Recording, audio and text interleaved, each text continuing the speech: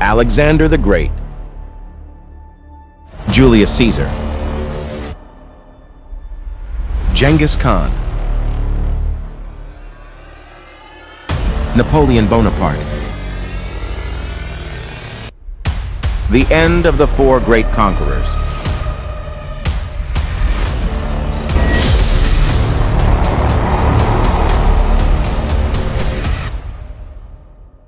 Imagine a man who wept because conquering 2 million square miles was not enough for him. The glory hunter, Alexander the Great, cared only for one thing: conquering the world.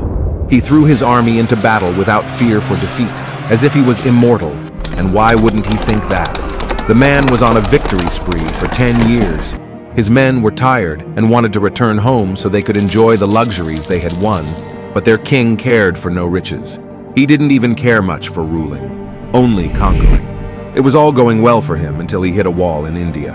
Alexander lost many men while fighting Porus, his most challenging battle.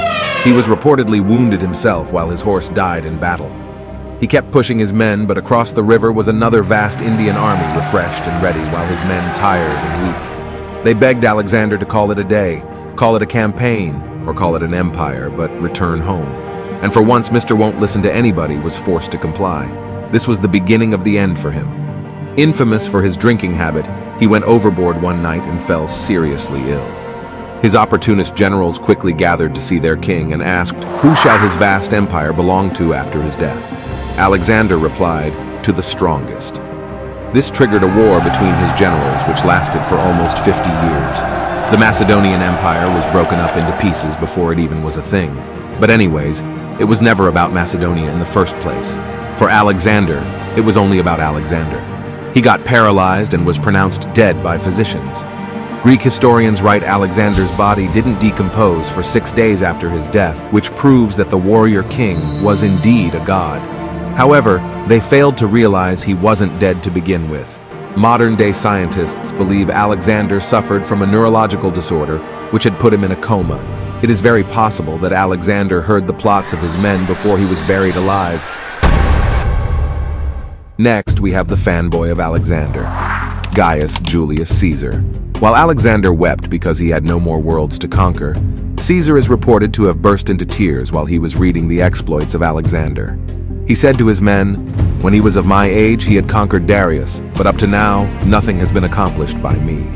As his ideal was Alexander, he turned out just like him, self-obsessed and narcissistic. Once he had gained significant power as a general and statesman, he undermined the Roman Republican system and declared himself dictator perpetuo, dictator in perpetuity. He wasn't shy about it either, as he is reported to have said, if you must break the law, do it to seize power. In all other cases, observe it. Senators in Rome feared Caesar wanted to establish monarchy, which would completely erode away their authority. On March 15th, 44 BC, a group of 60 senators assassinated Caesar at the meeting of the Senate. Collectively, the group stabbed him 23 times to show how much they all loved him. The last thing Caesar saw was his own adopted son and trusted ally Marcus Brutus present among the assailants. This takes us to the medieval era.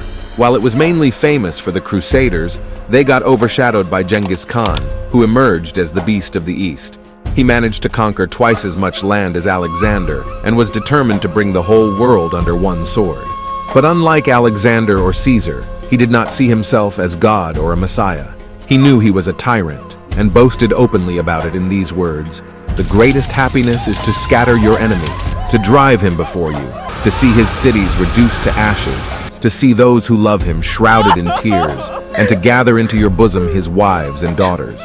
There are several accounts of his death. Rashid ul-Din writes he fell victim to the bubonic plague, while Marco Polo, the famous Italian traveler, writes that he was shot on horseback and succumbed to his wounds a few days later.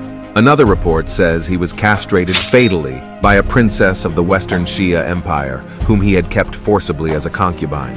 The reason why his death is not well documented as other conquerors is because it was meant to be a secret. Before dying, Khan instructed his family and followers to keep his death a secret as it occurred at the worst possible time. The Mongols were at the vital stage of their 20-year long-desired conquest of the Western Shia Empire. That conquest was more important for the dying Genghis Khan than his own grand funeral. Even his corpse brought death. Khan's followers slaughtered everyone on the route where his funeral procession was carried to keep it a secret. Fast forwarding 5 centuries, perhaps the greatest conqueror to live was Napoleon Bonaparte. The transition from swords and spears to artillery had taken place, and Napoleon was an undisputed genius in this art of war.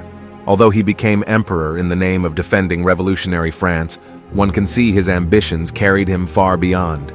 His personality was probably even more bizarre than the rest of the great conquerors. Caesar considered himself to be the only messiah to his people. Alexander thought himself to be a god. Genghis was a tyrant steppe overlord, while Napoleon considered himself an artist of war. He is reported to have said, "I love power, but it is as an artist that I love it." To him, the battlefield was a painting, and he was an artist drawing it. His power of concentration was enormous, as was his memory for detail and facts. Once, on a campaign in 1805, one of his subordinates could not locate his division. While his aides searched through maps and papers, the emperor informed the officer of his unit's present location, where he would be for the next 3 nights, the status and resume of the unit's strength as well as the subordinate's military record. This out of an army with 7 corps, a total of 200,000 men, with all the units on the move. It was all pictured in his head. He swept victories throughout parts of Europe and the Mediterranean region with his forces moving as swiftly as the wind, only louder. However, the stakes got higher and higher, the death toll mounted, and the battles became even more blood-soaked. Eventually, he was defeated at the Battle of Waterloo in 1815 and was captured by the British forces. He was not sentenced to death since the British did not want him to die as a martyr. Instead, they house arrested him with a few of his followers in a rotten bungalow. He lived the rest of his life in constant denial of his circumstances. When he held a dinner party, men were expected to wear military dress, and women appeared in evening gowns and gems. He wanted to feel like he was still ruling. Years of isolation and loneliness took a toll on him, and he finally died on the 5th of May, 1821, making his last confession, France, the army, head of the army, Josephine. He basically expressed everything dear to him, his country, his military career, and his wife, Josephine. This was the end of the great 4 conquerors. Someone among them died due to sudden illness. Another was killed and betrayed by his own men.